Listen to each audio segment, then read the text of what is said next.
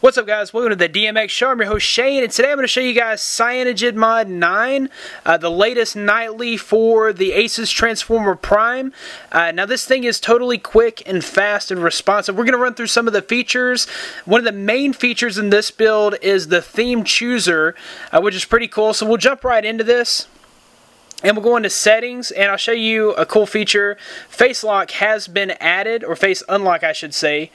So the way that we get there is we're going to go to security, and we'll go to lock screen, and where are we at here? Screen lock. We're going to go to face unlock. So we're about to set it. So to set it up, we'll just set it up. Continue. It's not doing anything. Oh my gosh. We'll cancel. We'll try that again. So we'll go to face unlock and set it up and continue.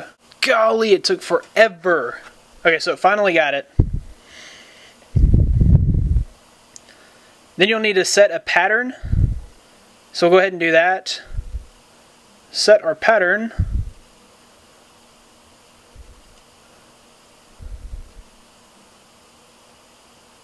Now, we are finished, so now we should be able to unlock the device. So I'm going to go ahead and turn it off.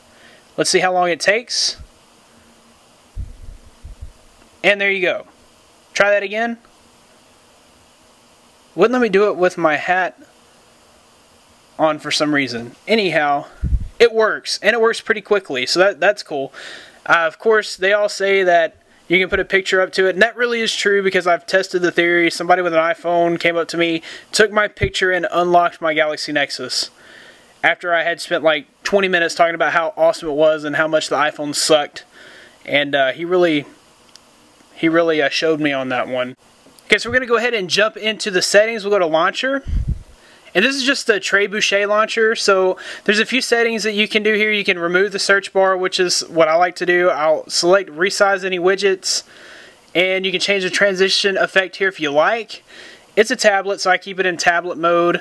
We'll go back to settings. And if you go to themes, this is like the biggest change here in Cyanogen Mod 9. We now have theme changer. I was using the Ma 5 Kang theme. Comes stock with this ICS normal theme here, and you can do things like we'll do this holo green. It's going to change everything, including like the framework, all the settings and stuff. This is all you see, like the over scroll there is all green. Everything is now greenified. If we open up our toggles, they're all going to be greened out, so that's pretty cool. And we'll go with like I think this is red. No, it's green ICS. We'll go with the red real quick. Of course, you can download these themes from the Play Store. If we go into System, you can change the combined bar. You can show the clock, or you can take the clock out of it. And you can change the battery style, so you can go to icon only or hidden. Or percentage is what I like. You can change the AM and PM if you like there. And if we go back to system, we can change our lock screen. So we can add shortcuts to our lock screen. Just add an application here. And we'll go with Twitter. And just click, let's see. I guess you don't have to, yeah, you got to save it up in the top corner there. Okay, so that's been saved. Of course, I have face unlock set, so that's not going to really affect me. And then you can change your font size and your wallpaper from there as well. If we go into performance, we can go into our processor, and we can set our maximum CPU. It comes overclocked at 1600 megahertz. If you wanted to go down some, you could, and you would save some battery life. Of course, you also have your CPU governor.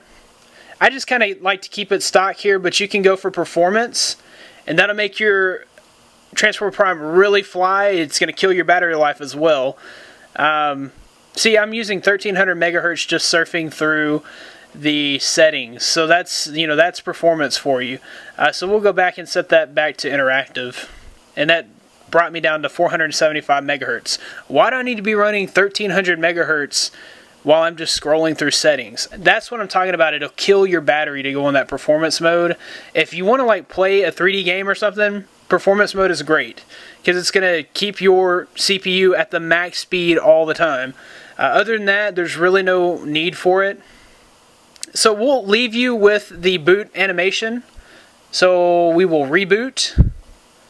I would show you guys how to install this, but it's simple. All you have to do is download the ROM from the link in the description, boot into Clockwork Mod Recovery or TeamWin Recovery Project, wipe data, wipe cache, wipe Dalvik cache, install the ROM, and then be sure to install GApps. If you don't, you're not going to have your Play Store or anything like that, no Gmail, yada yada. If you don't have your Play Store, you can't get any of your Google apps. So be sure that you do install the latest GApps. As of this video, it's April 29th. So we'll go ahead and reboot our Transformer Prime, and you guys can see the Cyanogen Mod 9. Awesome, awesome boot animation. Guys, you can check me out at droidmodderx.com for the latest in news, ROMs, mods, and hacks for your Android device. Be sure to follow me on Twitter at droidmodderx.